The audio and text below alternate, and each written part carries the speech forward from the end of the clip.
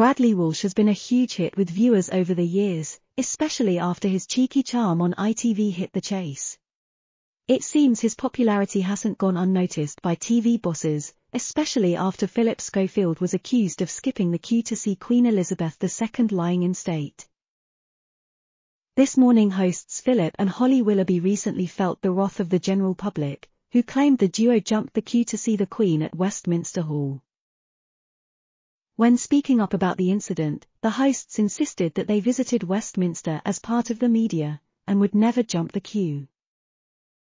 Since then, Phillip has lost his £1 million deal to advertise We Buy Any Car. However, the company claimed that his 5-year contract was due to end in 2022, a decision taken prior to stories about him. A source reportedly told The Mirror, as Phillip's popularity wanes, television and advertising execs are looking at Bradley Walsh.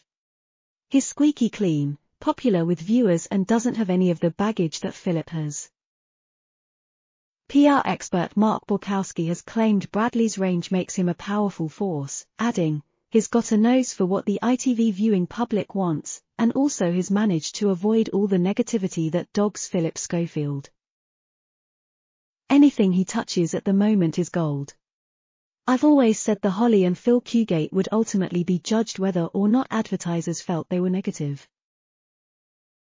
For a commercial TV station, if your public has an issue and advertisers have an issue, then there is a quick exit stage right.